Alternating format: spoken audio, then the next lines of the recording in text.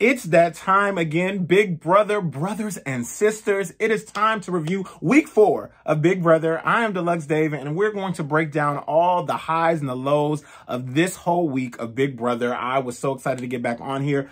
I just got back from a trip going to actually Cabo. Yes, my job sent me to freaking Cabo. I was very excited about that. Unlike Brent, who may be sitting at home right now rethinking his time on the Big Brother house.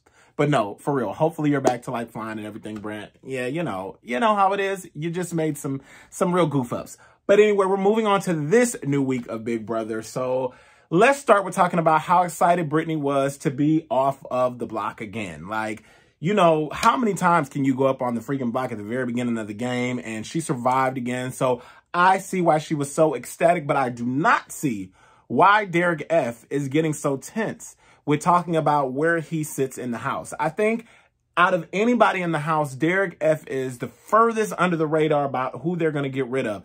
I don't really think they look at Derek F as a threat right now, like maybe physically. I don't know whether that is true or not. We're going to see if he wins in this endurance competition that's coming up. Fingers crossed for him, because I'm all for what Derek F might do. But I do believe that Derek F is going to last very long in this game. Even though he is very concerned and very worried about that, I think he has a good chance of lasting because he's been kind of under the radar. People love him in the house. He brings an energy to the house that people just gravitate towards. So I'm here for what Derek F is bringing, but I don't see why he was so concerned talking to Xavier and really getting worried about where he sits in the house. Right now, it's the least of his concerns. So what he really needs to do, just lay low, and, you know, Xavier is going to look out for you. Your Cookout family is going to look out for you. I think that's the crazy part about the Cookout right now. They're all very in their heads about where they are in the game right now, and it's rightfully so.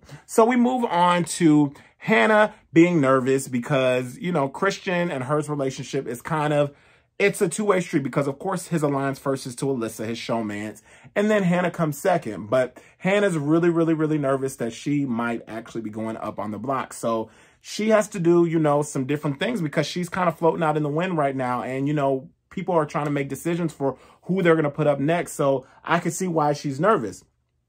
Now, I did notice a fact that Alyssa really, in this episode, I felt like she was trying to run the house. She was trying to take control of the whole situation, running down her exact moves. And I'm like, who is the head of the household right now? Is it Christian or is it Alyssa?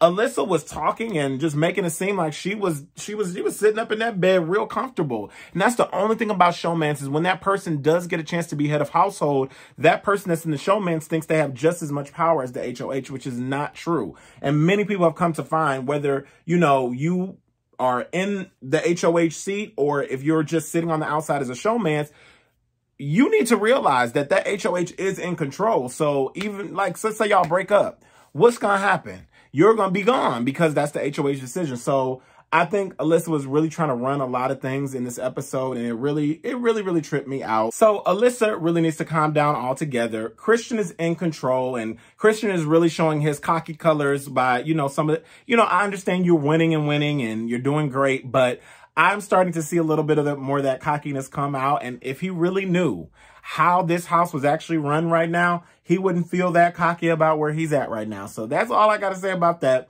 I always have to mention the funniest parts of the episode. The very part that just had me rolling. I sound like Derek F right now. The very part that, no. The funniest part to me was when Whitney was showing off her gym outfit that looked like a straight club outfit. The way I busted out laughing when she talked about I go to the gym in this outfit because she wants to look nice. I was like, who is working out in that sexy of an outfit when you go to the gym? I said, what is she thinking? And the way that they made the consensus of everything around the house, they were like going to each person and saying, would you wear this? No. Would you wear? No. Would you? No. And it cracked me up because she was, let me bring back my word, befuddled. She was really like, what is going on? Why don't people love the outfit that I'm in? And that part just cracked me up. But I do like the fact that Derek got to sit down and talk about some stereotypes that go on within the Asian community. It was a very serious part of the episode, which I love how they bring that in every single week with something that really hits home. And I definitely could relate with him talking about that. That's why I see the similarity sometimes of even Asian culture and African-American culture being one in the same, because he was bringing in the fact that, you know, his family doesn't think or have the same feelings or thoughts as he does. And it's very similar to the African-American community. There are so many different things that we look at in the Black community, and we're like, well, you know, we are supposed to be listening and going along and trying to take the things from our elders that we can, but we do have minds of our own. So I really like that generational thing that he talked about within that. And I saw the similarities with that. So I really like that they pulled that in.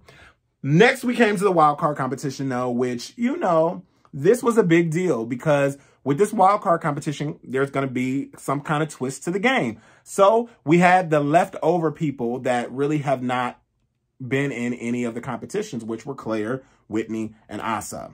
So up here, you know, Azah's gameplay was horrible for this whole entire game. I was blown away at how bad Azah played. And maybe she's just playing along and trying to be weak, but maybe she really has a strength. But it was very bad gameplay, Azah. I was just kind of like looking like, girl, I'm rooting for you, but the way you're rolling that bowling ball down there and it's just messing up, you know, and trying to hit, it was not for me. So anyway, Claire ended up winning. Whitney really wanted to win, so, you know, she could possibly, you know, keep her just in case she goes up on the block. But in the end, Claire decided she had two choices. She had a decision if she wanted to save her team from 1 week of eviction, or if she wanted to keep herself until jury. So people start getting picked for the jury. There was a no-brainer that she was going to pick that for herself, even though they hyped it up like, you know, she wasn't going to pick it. Claire, that was a smart decision. Stay around as long as you can. Your team can come and go, but you are guaranteeing yourself safety. At the end of the day, only one person can win that $750,000. And so I think her decision was wonderful. I think for the next few weeks, she's safe.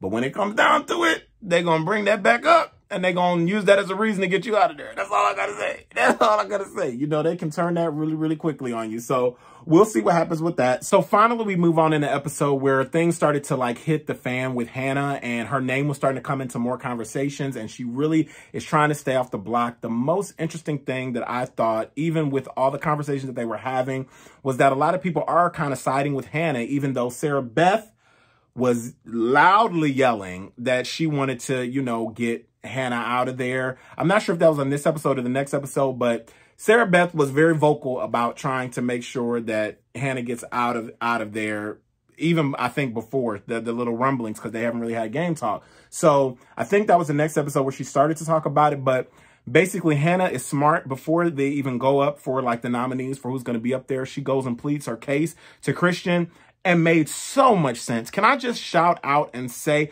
how smart Hannah is altogether? I said, I'm listening to Hannah talk and I'm like, girl, you have this, like the smarts that you're pouring out to him and the way that you're using your words and everything like that.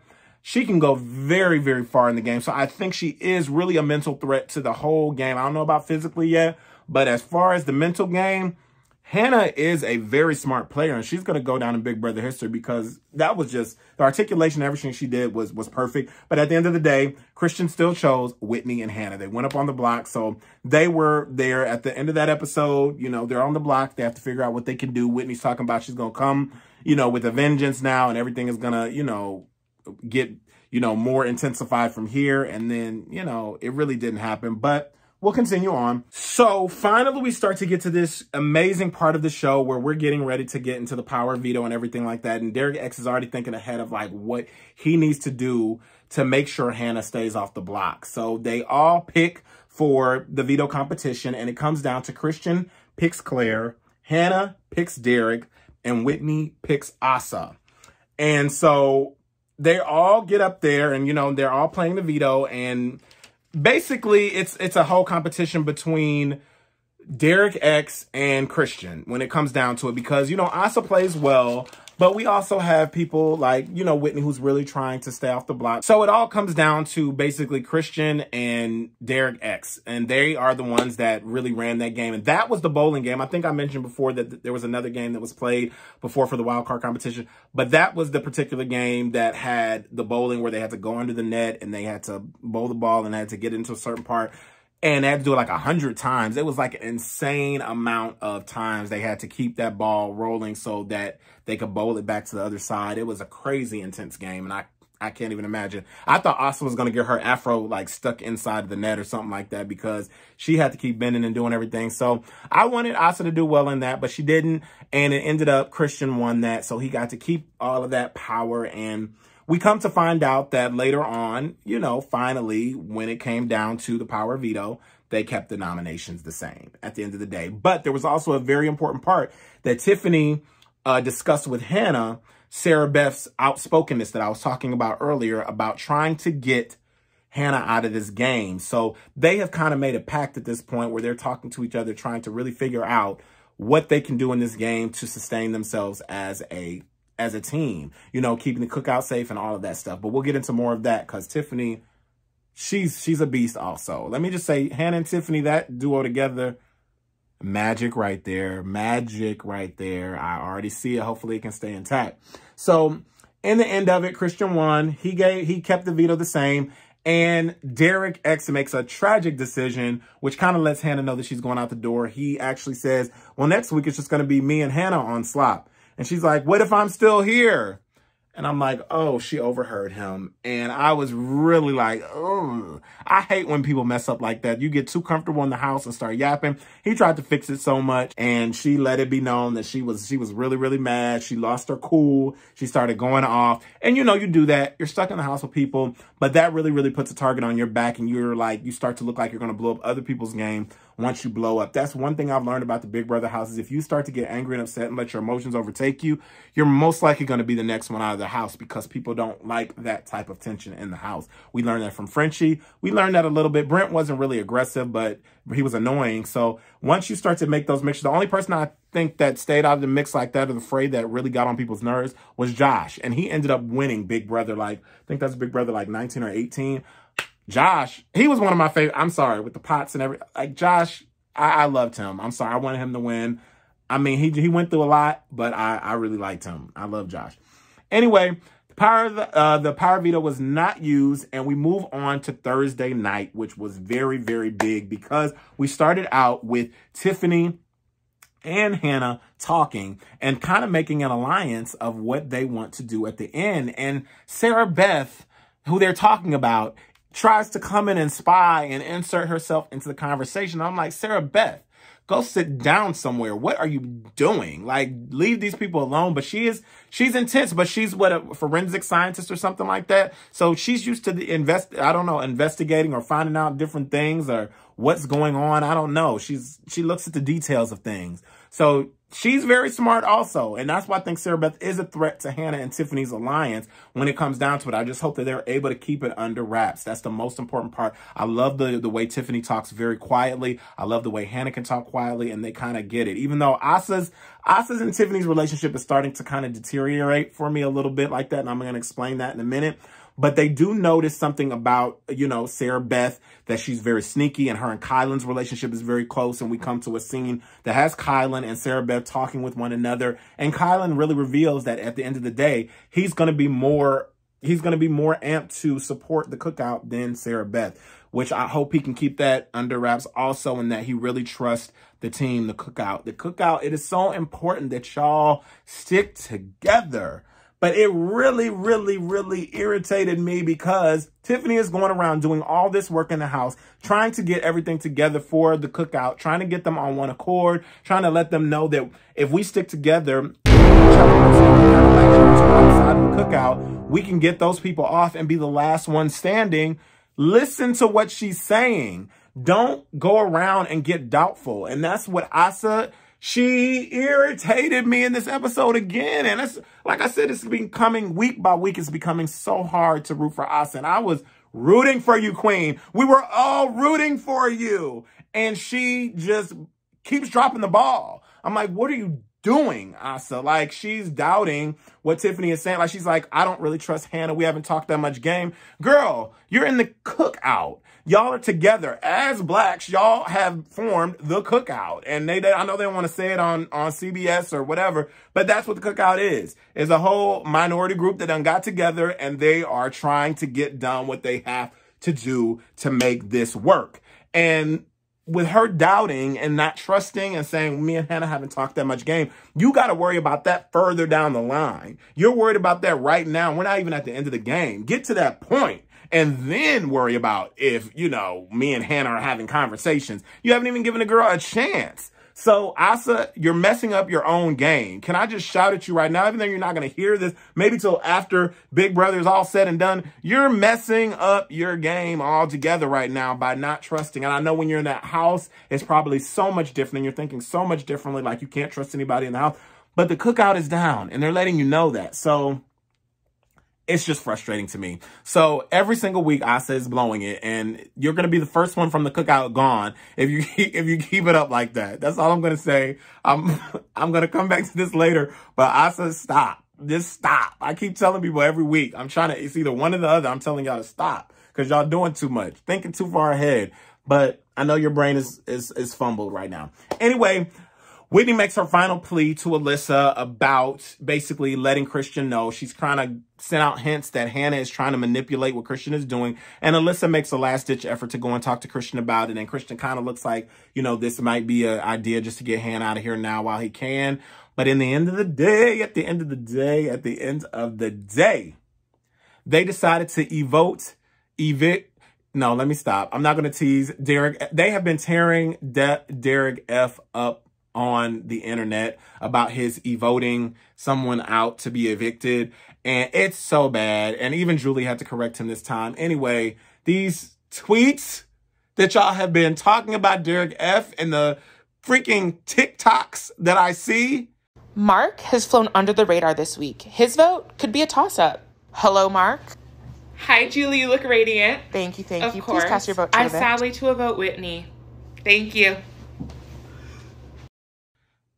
It's so embarrassing, and I hope he gets together like the last week or something like that. He says, I choose to evoke. No, I just said it. Oh, my God. Oh, my God, I just said evoke. Oh, my God, it's in my head. That's how bad it is. I choose to evict. Oh, my God. Whoever, like the last week of it. Oh, my God. Derek F. I'm up here talking about you. See, God don't like ugly. I was up here talking about you, and that's okay. Anyhow, so basically, they voted to evict Whitney. Whitney was gone 10-0. She didn't even get a sympathy vote. Out the door you go, Whitney. I loved you. I loved you while you were here, but you had to go. And I'm kind of glad it is where it is. And then Julie makes a huge announcement that's going to change this Big Brother house right now. Every single person is now not on teams. The aces, the jokers, the kings, the queen, they're all gone. It's all every man for themselves. And this is when Big Brother gets good. Now, I don't know if we're to the point of good, but we're at the point of almost good. Get rid of about 2 more people, and we're getting real good stuff right now. But it's going to be really ruthless now. Like, everybody is looking out for themselves. Claire has a right to do it. Azah has a right to do it. Brittany. Everybody can really get in conjunction. People can stop worrying about who's going to be hurt from their other teams. Now you worry about yourself. This is when Big Brother is getting down to the business, and I am so here for it. We did not find out who the HOH is because we have to wait until yesterday's episode, Sunday, to see who is going to be the head of household. So I look forward to seeing that because I'm recording this before that Sunday episode. So I'm really looking forward to it. Make sure y'all are watching Big Brother every single week. Oh my God, it's getting so good. I'm enjoying it. Make sure you're watching it. CBS, Sundays, Wednesdays, Thursdays. Watch it. Make sure you subscribe. Come subscribe to this channel and bring other people to watch also, because I want to hear what your opinion is of what's been going down on Big Brother this season for season 23. I will see you all here next week. Bye, Julie.